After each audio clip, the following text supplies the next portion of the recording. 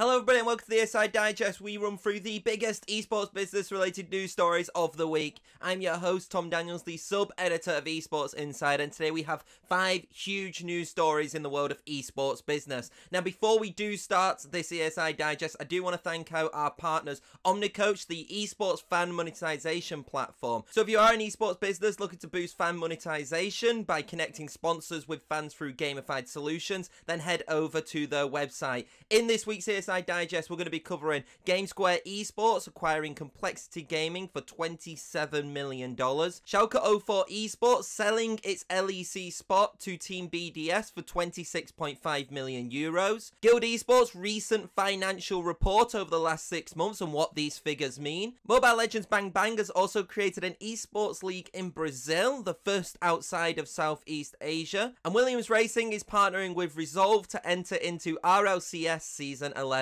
So let's get straight into it. So our first story of the ESI Digest sees North American esports organization Complexity announce that it has been acquired by GameSquare Esports, who many people were mainly known as the parent company of esports agency Code Red Esports. Now, according to the release, the acquisition will total around $27 million, which is roughly £19 million, and it is an all-stock transition, which means that as a result, Complexity's ownership group will become major shareholders of GameSquare Esports. What is also very interesting is since GameSquare Esports is a publicly traded company, that means that Complexity, now being a part of this whole conglomerate, will be publicly traded as well, which I think is really, really positive and actually really great news for Complexity. And it'd be really interesting to see how kind of the funding increases or how the stock prices increases due to them now being a part of GameSquare Esports. Just as a quick last note as well, the North American organization will continue to operate in its Frisco, Texas headquarters, and all of Complexity's esports rosters, which span like a multitude of titles, will continue to compete under the same banner. I think that this is actually a really smart transition from Complexity and GameSquare Esports, which has continually tried to develop itself recently. Obviously, we've seen the likes, I think, of Tony Hawk, who has joined as like a strategic advisor. So I do think that this is a really, really interesting story, and I kind of hope to see where this will push Complexity in the next couple of years and kind of how will it affect Complexity, you know, like I said, in the near future. Our second story of the ESI Digest has kind of been a story which has been developing for quite a while, but now that it's been officially announced, I do want to actually have a little bit of a talk about it and the implications of that as well. And it's the fact that Schalke 04 Esports has announced the sale of its League of Legends European Championship, its LEC, license to Swiss esports organisation Team BDS. Schalke 04 Esports did reveal in their announcement that the spot will be sold at the end of the 2021 summer split and for a total of €26.5 million. This is a significant increase in the price tag that Schalke 04 Esports paid back in 2019, with the price roughly estimated to have been €8 million. So the fact of the matter is that they've made a significant profit off this after only being in the league for 2 years. Now, Team BDS has been selected after a 5-month selection process, it was revealed, led by Riot Games and Schalke 04. And for those who don't know much about Team BDS, they are primarily known, I believe, for like the Rocket League team, but they also have competed in League of Legends and are currently competing in League of Legends in the French kind of European Regional League, the LFL. This is the team which, from what I've kind of been researching, has got a lot of money behind them, is very well backed, so it'll be very interesting to see how they do when they come into this league. Are they going to keep the contracts of the players? Are they going to kind of keep the whole staff and the organization? Or are they just going to completely kind of wipe everything? It is a bit upsetting to see Schalke go, but given the fact that Schalke, the football club, had massive financial issues which have been reported, you know, for the last like 12 months, even 2 years, this wasn't like a shock to see this happen. Our third story of the ESI Digest sees us talk about UK-based esports organisation Guild Esports and them revealing their financial results over a 6-month period ending March 31st, 2021. Now, in these financial results, Guild did report a loss of £4.3 million over the 6-month period, with the organisation citing its investments in its esports teams, the Guild Academy, content creation and its corporate infrastructure as a factor in the loss. It was also revealed in the financial results that Guild made roughly $369,000 from the 6-month period in revenues, and this includes prize money which equated to $284,000. Now, while those revenue figures aren't aren't exactly great, let's be quite honest. You've got to take into account the fact that this was March 31st, 2021, in which these financial results of the 6-month period, was recorded. So just to put into context, Guild Esports' deal with HyperX, which is a 2-year deal, was signed in January 28th, or announced in January 28th. And then also their multi-million pound, what they've described as a multi-million pound deal with Subway, was on March 25th. Guild did announce also in the financial reports that with those sponsorships alongside its Samsung deal and then probably future sponsorships as well,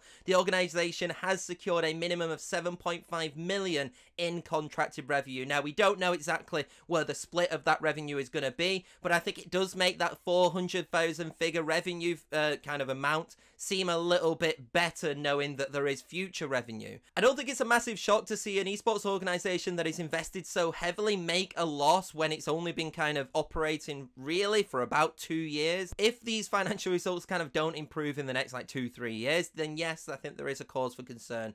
But with kind of the added revenue stream, and hopefully my merchandise sales will start to go up and the fan bases will start to go, and maybe they go and develop into other titles as well, you can kind of hope to see that this will increase. It's great to kind of see transparency come through from an esports organization. Obviously, with them being on the London Stock Exchange, it means that they have to kind of publish these reports. I do feel like this is actually really good, because you kind of do get an insight in the fact that, you know, not all esports organizations are running on a profit. If not, most aren't running on a profit. And it is about kind of getting that investment to try and hopefully gain a profit in the next 2 to 3 years. And it does feel like that is what Guild have done right now. They've invested heavily in the short term to hopefully gain kind of higher revenue opportunities in the long term. Our penultimate story of the ESI Digest sees us talk about mobile games, and Moonton has expanded its Mobile Legends Bang Bang Professional League structure to include Brazil. Now, this is the first MPL competition to take place outside of Southeast Asia. The inaugural season will consist of a total of 8 teams and will feature a $30,000, which is £21,000 prize pool. 6 teams will be invited into MPL Brazil, with 2 teams coming from open qualifiers, which I believe will begin in June 16th. So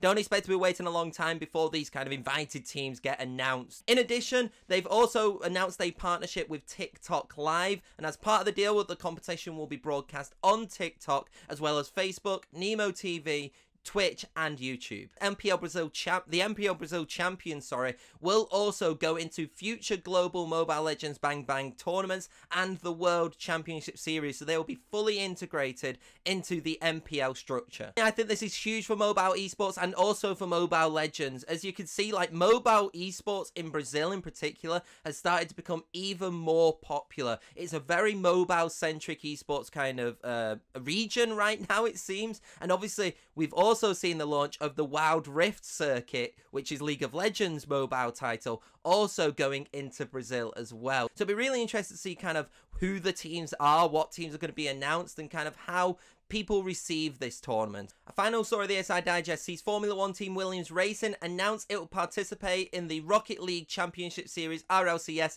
Season 11. Now, what is really interesting about this and what makes it more business centric is that as a result of this expansion, they have also partnered with UK esports organisation Resolve Esports in order to kind of work as an advisor and to gain knowledge within the Rocket League esports scene. Partnerships between traditional and esports organisations are not kind of rare, they're actually very common. We've seen it especially over the last couple of years, where we've seen kind of 2 entities kind of go together to help bolster the traditional sports kind of esports output. Williams Racing does have their own kind of esports division. They've been in like iRacing, Gran Turismo, Factor 2. Also, I believe that their race also won like the Olympic Virtual Series in motorsport as well. So it's really interesting to see Williams look at this and be like, right, okay, we want to kind of branch out outside of racing but still racing themed, and that is Rocket League as well. It's racing and football. So I like the fact that they've kind of took partnership with Resolve and kind of merged them a little bit together to help kind of Williams Racing get through this and actually learn more about the traditional side of esports and not just kind of the sim racing side. And that's it for this week's ESI Digest. I'd once again love to thank our partners OmniCoach for sponsoring this episode. If you do want to read up on any of the stories that I've discussed or any more of the stories which have come out, there's been a lot of news come out this week, then don't forget to head over to Esports Insider's website. Also, don't forget to follow us on LinkedIn, on Twitter. We're very close to 20,000 on LinkedIn as well, well, which is really amazing. And also, if you do want to vote for us on the Esports Award as Esports Platform Coverage Site of the Year, then please do and head over to Esports Awards as well. But until then, I will see you next time.